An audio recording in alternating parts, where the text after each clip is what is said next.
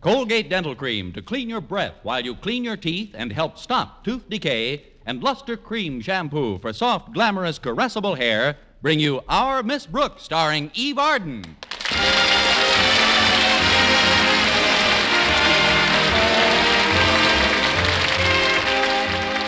Yes, it's time once again for Eve Arden in another comedy episode of Our Miss Brooks, written by Al Lewis. Well, the football fever is sweeping through our schools once more, and Madison High School, where our Miss Brooks teaches English, is no exception. No, indeed. Most of the kids at Madison eat, sleep, and talk nothing but football. Of course, it doesn't affect me one way or another. When I start my class in the morning, I simply bark the signal for order, call my monitors into a huddle, and with a single wing to the right, do a reverse line buck through the second act of Macbeth. Last Wednesday, when Walter Denton, one of my pupils, joined my landlady, Mrs. Davis, and me at breakfast, I chided him about not doing his homework properly. His reaction was instantaneous. I don't see how you can say that, Miss Brooks. Why, ever since the fall term started, I've been doing my football religiously. State rests. Now, are you quite sure, Walter, that those little coffee cakes and some milk will be enough for you? No, ma'am. But that's all I've got in the house. Oh, then it'll be enough. This boy's a realist. I wish I had something else to offer you. A growing boy should eat a big breakfast, especially an athlete like Walter. Athlete? Yeah, I told Mrs. Davis about it before you came into breakfast, Miss Brooks. I'm going out for the team this year. I've just got to get my letter. You? But, Walter, you don't seem to have too much aptitude for athletics. Who hasn't? Well, the only reason I didn't make the football team last year was because I hurt my arm trying out for the baseball team. Did you make the baseball team, dear? Well, no, Mrs. Davis, but only because I hurt my foot trying to get my M in track. And I'd have made that, too, if my ribs weren't so sore from water polo. Well, that's one thing about Walter. If he doesn't get his M from Madison, he'll get it from the Mayo Brothers Clinic. But maybe you'll be luckier this season, Walter. Now, as soon as you finish moistening your fingers and picking cake crumbs off the tablecloth, we can get started for school. Okay, Miss Brooks. Gee, if I do make the team, I'll be playing alongside my pal Stretch Snodgrass. He's one of the best athletes Madison ever had, you know. Really? Sure. He's a three-letter man. He's a three-letter man in my English class, too. After A, B, and C, he's a goner.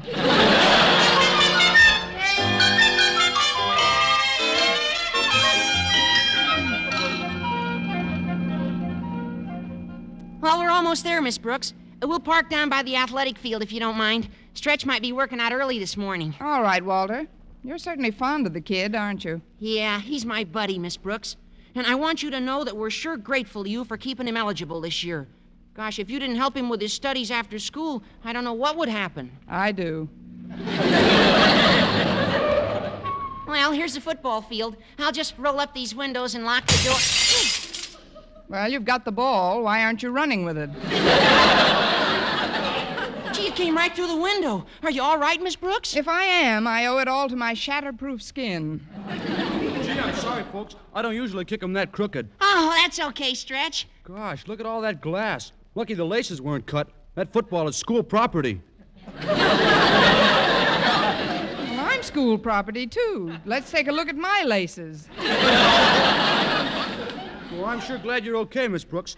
The reason I'm working out this early is because they're remodeling my room at home, and I had to sleep on our drafty back porch, and I got a bad king in my leg. You got a king in your leg? Yeah, you know, like when you pull a ligament.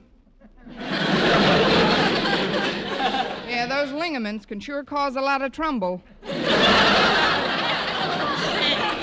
Why are they remodeling your room, Stretch? Well, you know, our living quarters are behind my father's pet shop. Yeah? And Dad got a big shipment of marmosets in the other day, and he needs more space. But it's only temporary. It'll take a few weeks to switch the bedrooms around, then I'll be back indoors again. Yeah, but meantime, you can get a bad draft and pull another ligament. Or even bruise a tendon. No kidding, Stretch. You gotta find another place to sleep. Walter's right, Stretch. Wait a minute. Haven't you got an aunt who lives alone? You mean the one you met at the movies the other night? Yes. She seemed inordinately fond of you. Oh, that's just the way she acts. She really likes me.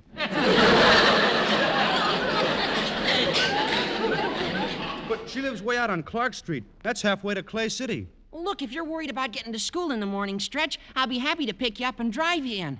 After all, if we're going to be on a football team together, we'll be practicing a lot in the mornings. Gee, that's awful nice of you, Walter. I'll call Aunt Mimi before school this morning. I'm sure she won't mind, and then I'll have my dad move my things out there in our truck. Oh, great. Maybe the marmosets would carry them over for you. Well, I'm sure glad you got the idea for me to move, Miss Brooks. That porch is pretty drafty. Well, I'm going to practice a little while longer. Well, how about you, Walter? Want to work out? Oh, sure, Stretch. How about you, Miss Brooks? Want to watch? No thanks, Walter. I'd better get into school. Mr. Conklin wants to see me before my first class. Well, okay, but you don't know what you're missing. Old Stretch here sure has an educated toe. Good. Let's hope it may one day spread to his brain.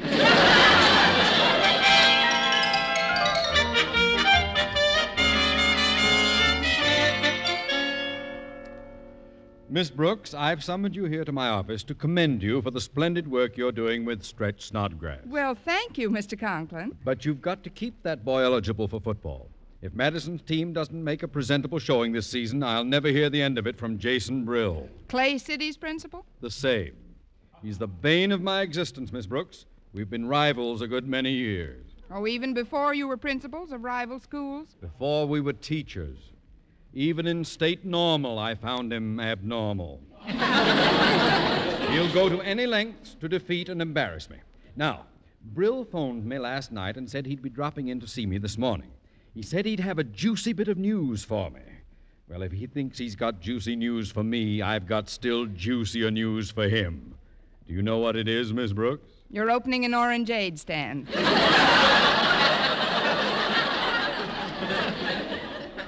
Please. I just learned that Biff Mooney, one of the greatest college football players, is interested in a high school coaching job in this part of the country. I've already opened negotiations for his services by mail, and it's a foregone conclusion that he'll accept my offer.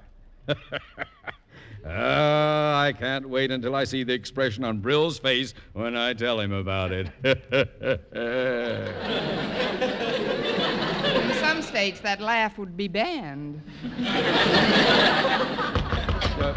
Come in. Well, good morning, Osgood. Good morning to you, Jason. I have a juicy bit of news for you this morning. Well, I have a juicy bit of news for you, too, Osgood. Oh, pardon me. How are you, Miss Brooks? Juicy, thanks. Yeah, Osgood, I've just signed Biff Mooney to coach the Clay City football team this season. Well, isn't that nice? Now I'll just tell you what I've got up my... Biff Mooney! Mr. Conklin, remember that expression you were waiting to see on Mr. Brill's face? Yes? You're wearing it. Now, see here, Brill. In the first place, I don't believe a man like Mooney would be knucklehead enough to sign with your outfit. But even if he has, a good coach can't make a team without material. Material? Why, last season our backs went through your line like it was damp cheesecloth. Well, it's not going to be that way this season, Mr. Brill. Go ahead, Miss Brooks. Tell him. This season, it's going to be dry cheesecloth. We've got some great players on the squad. Players like Stretch Snodgrass. Stretch Snodgrass? Who's he? That's him. What was that? Pardon me, Osgood. Is that a football in your lap, or have you gone off your diet? I've told those kids 1,000 times, come in. Well, I'm awful sorry, Mr. Conklin, but I'm afraid I kicked my football in here. I'm afraid you did, Stretch. But I don't understand why. I thought I told you to confine your practicing to the other end of the field. But I did, Mr. Conklin. That's where I kicked it from. Well, there's absolutely no excuse in the world for... Nice kick, boy!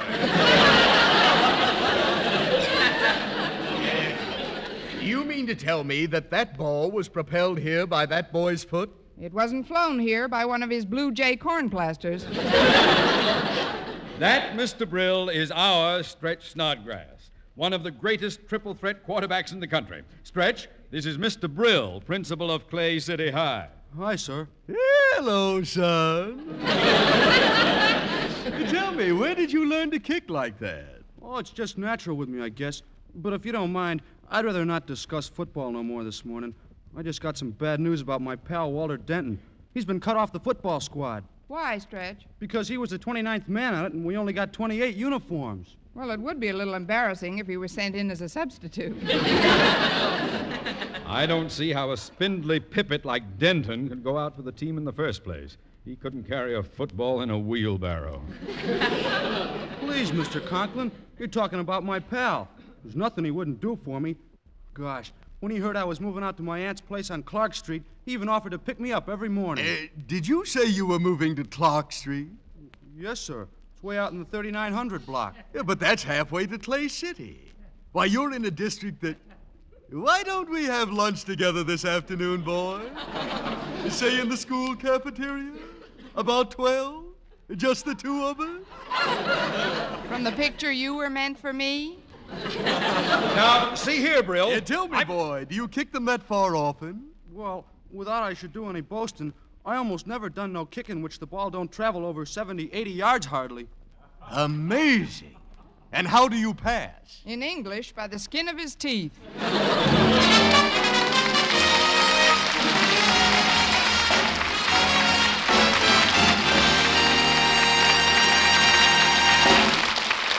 Our Miss Brooks, starring Eve Arden, will continue in just a moment, but first, here is Vern Smith. Now, proof that brushing teeth right after eating with Colgate Dental Cream helps stop tooth decay before it starts. Continuous research, hundreds of case histories, makes this the most conclusive proof in all dentifrice research on tooth decay. Eminent dental authorities supervised hundreds of college men and women for over 2 years. One group always brushed their teeth with Colgates right after eating. The other followed their usual dental care. The group using Colgate Dental Cream as directed, using Colgates exclusively, showed a startling reduction in average number of cavities, far less tooth decay. The other group developed new cavities at a much higher rate. No other dentifrice offers proof of these results. Modern research indicates decay is caused by mouth acids, which are at their worst after meals or snacks. When you brush your teeth with Colgates right after eating, you help remove acids before they can harm enamel. Yes, Colgates contains all the necessary ingredients, including an exclusive patented ingredient for effective daily dental care. And remember, Colgates cleans your breath while it cleans your teeth. Always use Colgate Dental Cream right after eating to help prevent new cavities, help stop tooth decay before it starts.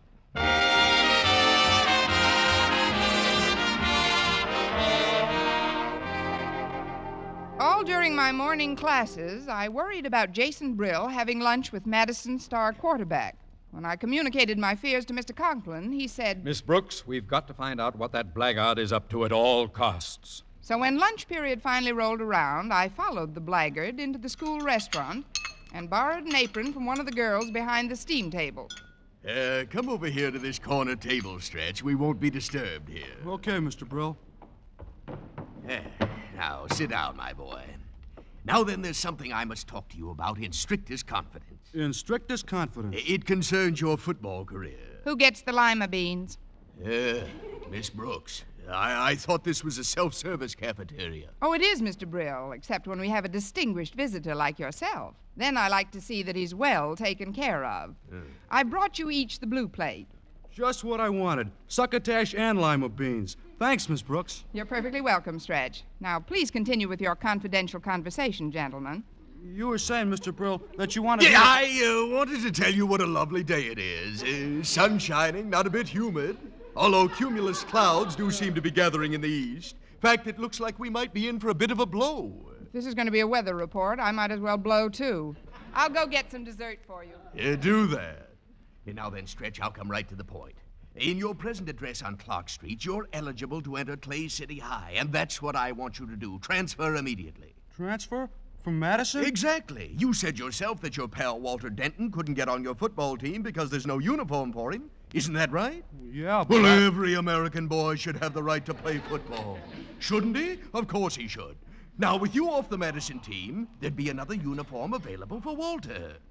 Oh, I never thought of it like that. Well, think of it. Gee, on account of me, Walter won't get to play at all. He'll never get his letter, and... Gosh, fine pal I am. Yes, I don't know why he even talks to you. Now, Stretch, I've got to get back to Clay City High at once, but I've arranged for our new coach, Biff Mooney, to meet you outside your main gate after school. Biff Mooney? Is he your new coach? Yeah, of course. Now, Biff will accompany you to your parents, Stretch, and get their consent to the transfer. It's just a formality, you understand. Yes, sir. I guess if it's going to help Walter, I'll have to do it. But I hate to think of what Mr. Conklin will say when he hears about this. Don't forget about Mr. Conklin. We know that what we're doing is right. It's for our pal's happiness. There's absolutely no reason to be afraid of Mr. Conklin. Then I'll go right down and ask him for the transfer. You wait, boy. Wait till I get out of the building.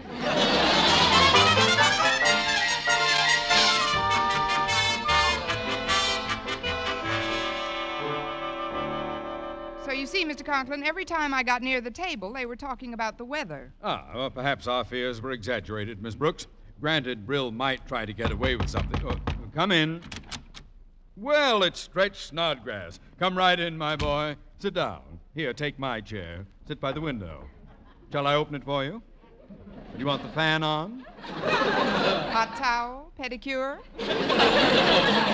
Mr. Conklin, you don't know what I'm here for. If you're worried about that window you broke this morning, forget it. What a kick that was. Thanks, but you still don't know what I want, Mr. Conklin. Name it and it's yours. What is it you want, my boy? I want to transfer to Clay City High. Certainly. I'll just sit down at my desk, get a pen, and fill out the necessary... transfer to Clay City High! Cotton, gauze, penicillin. That pirate! What poppycock did Brill feed you at lunch, Stretch? Well, he didn't feed me no poppycock. It was succotash. Well, he can't get away with it this time. No matter what he told you, you can't transfer to Clay City. You don't live in their district. Oh, I do now. What? Well, I usen't to, but I do now. You see, sir, I've moved in with my aunt, and she lives right near Clay City. Moved in with your aunt? And whose bright idea was that? If you'll excuse me, I'm going to lie down somewhere. Miss Brooks! In front of a streetcar, I think. Oh, let me explain, Mr. Conklin. Stretch was sleeping in a draft, and I thought it would be so much... That's your trouble, Miss Brooks. You think too much. Stretch, do your parents know about this transfer yet? No, sir. They just know I'm going to live with Aunt Mamie. But I'm meeting Biff Mooney after school, and he's going to ask them for their permission. Stretch, let me ask you a question. In all the years you've been here, Mr. Conklin has always treated you fairly, hasn't he? I'll rephrase the question. In fact, I'll forget it. Just promise me that you'll drop into my classroom after school today. Sure, Miss Brooks. That is, if somebody will tell Biff Mooney to wait for me. We'll take care of Biff, Stretch. Now, remember, I want you to come to my classroom immediately after school. Okay, Miss Brooks. See you later. Right, Stretch. Bye, Mr. Conklin. Not goodbye, Stretch. Just aloha. Yeah. Well, Miss Brooks, it was you who got us into this situation. And I'll get us out of it. And I think I can, Mr. Conklin. I think I've got a plan. A plan? Supposing, instead of being taken to Stretch's house, Biff Mooney were taken to my house. I don't understand. Stretch wouldn't take him to your house. No, the real Stretch wouldn't. And Stretch's real parents won't be there either. But Biff Mooney doesn't know Stretch from a hole in the ground, does he? Well, come in. Oh, it's Walter Denton. I was just looking for Harriet, and I Mr. thought... Conklin, shake hands with a hole in the ground.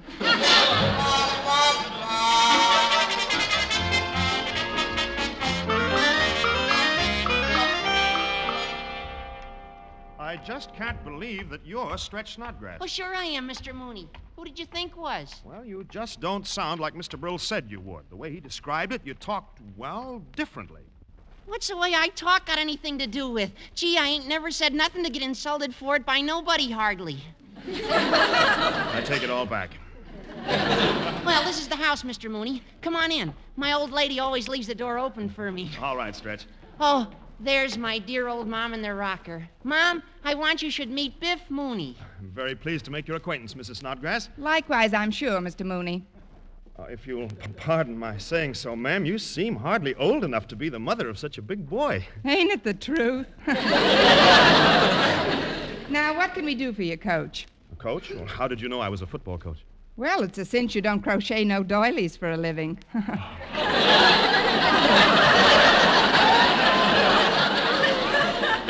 What a built on him. He wants me to transfer from Madison to Clay City High, Ma. Oh, now that's a serious step. I know it is, Mrs. Snodgrass. You see, it's for the boy's own good, and that's why I'm here today, to get you to acquiesce. Stretch, this guy's getting fresh. Trun him out. Don't you see, ma'am? We just want your sanction. My what? You're okay. You're okay, too, but what do you want? We want Stretch to transfer to Clay City High. Well, I don't know. This here Madison learns him pretty good. I think we'll keep him where he's at. Oh, please, Mrs. Snodgrass, now don't be hasty. Maybe we should discuss this with Mr. Snodgrass as well. Oh, sure. Pop's right in the next room. I'll call him. Come on in here, Pop! Meet the little man, Mr. Mooney. Oh, I'm delighted to know you, Mr. Snodgrass. Yous are too kind.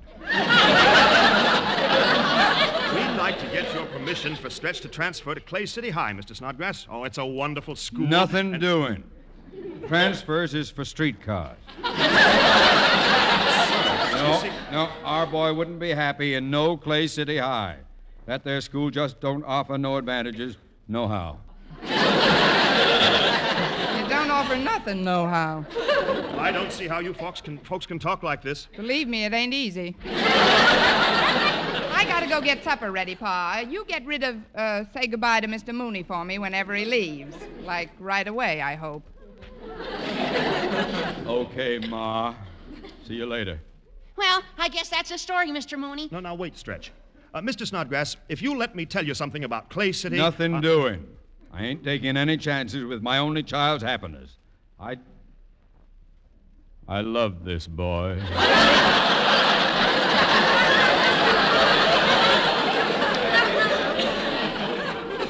Papa, dear. Now, get out of here and help your ma in the kitchen. You see, Mr. Mooney... I love you too, Papa. I know. Now, Mr. Mooney, if you... Stretch, what are you hanging around for? Kiss me, Papa. Get out of here! He's such an affectionate little jerk. A youngster. We've always been quite close. Hey, excuse me, Daddy, but I saw your car outside and the door was open, It's so my daughter, Harriet. Harriet, go away, child. But, Daddy... Just a minute. I thought you said that Stretch was your only child. Stretch. Your brother, Harriet. Now go on out into the kitchen. Your mother will explain the whole thing to you. Oh, is Mother here? Stop the question. Just go in and see if Supper's on the table, Pa. Well, if it isn't, Mr. Oh, Harriet, how nice to see you. Why don't you go home to your mother? Her mother? She did come home to her mother. Ma!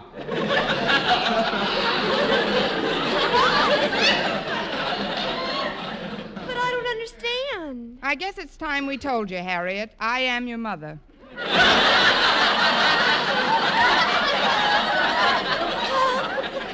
Your father and me, we've been secretly married for 16 years. But I'm almost 17. I'm over 17. I was hoping you wouldn't notice it. What is this all about? Mrs. Snodgrass, I demand to know the truth. Mrs. Snodgrass? You might as well know the whole story, Harriet. As a poor but honest immigrant, I entered this country illegally. Your mother and I started out from the old country together. But I, your mother, couldn't make it. They shot me at the border. Of course, years later, I was smuggled into the country. With a group of Oriental laborers. Oriental laborers? Don't look down your nose at me, girl. I helped build Boulder Dam. Here, Mrs. Snodgrass. Mrs. Snodgrass? Miss Brooks ain't Mrs. Snodgrass. My mother's Mrs. Snodgrass. Go away, boy. We're busy. But, Mr. Conklin, I waited in Miss Brooks' classroom like she said. Mr. Conklin? Miss Brooks? Say, what is all this, and who are you? Well, I'm Stretch Snodgrass. Stretch Snodgrass? Oh, did you call me Biff? Biff. Are you Biff Mooney? Well, I was when I came in here, but right now I would... Oh, it was absurd to think that this ridiculous scheme would work. This is the real Stretch Snodgrass, Mr. Mooney. If he wants a transfer, I guess there's nothing we can do to stop him. And after all that iodine I used at the border. But I won't need no transfer now, Mr. Conklin. That's what I come over to tell Miss Brooks. I talked to the manager of the football team just now, and he said they're getting another uniform, so Walter can be on the team, too. Oh, boy, that's great, Stretch. Hey, instead of living with your aunt, you can move in with me. You can move in with me. You can move in with... You can sleep in the gym.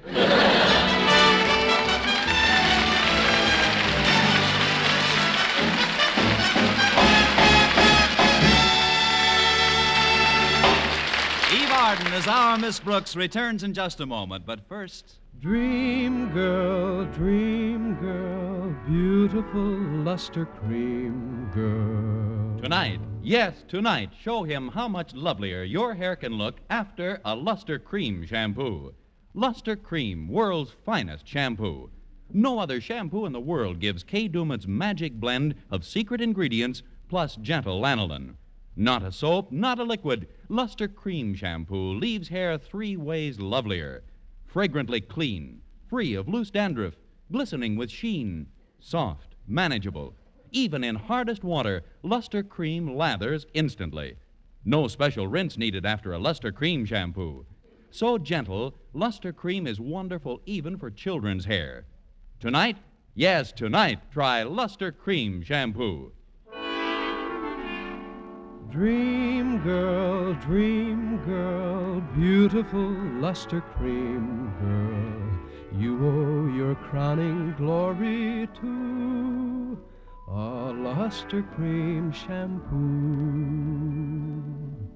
And now, once again, here is our Miss Brooks. Well, after the smoke had cleared away, and also Walter, Stretch, and Harriet, Mr. Conklin and I took a very bewildered Biff Mooney by the arms and pointed him toward the nearest streetcar. And now, Mr. Mooney, you may return to your unscrupulous employer and tell him that once again he has been soundly defeated by superior brain power. Thank you, Mr. Conklin. Mr. Conklin, I did get a contract from Mr. Brill, but if he's going to get me into things like this all the time, I've got a good mind not to sign it. Well, if you'll excuse me now... Hold on there, boy. You say you haven't signed your coaching contract with Clay City? That's right, sir. Well. Mr. Mooney, why don't we have dinner together at my place? There's something I'd like to discuss with you. Why, I guess that could be arranged. Fine. We'll have dinner at 8. Care to join us, Miss Brooks? No, thanks. I'm going to Clay City tonight to see the fireworks. Fireworks? Unless I've miscalculated, if you and Biff are having dinner at 8, Mr. Brill should be blowing his top at 9.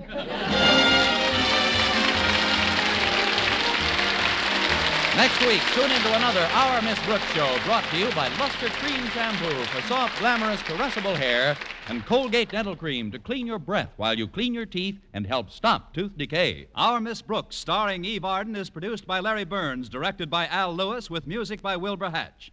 Mr. Conklin was played by Gail Gordon. Others in tonight's cast were Jane Morgan, Dick Crenna, Gloria McMillan, Leonard Smith, Frank Nelson, and Leif Erikson.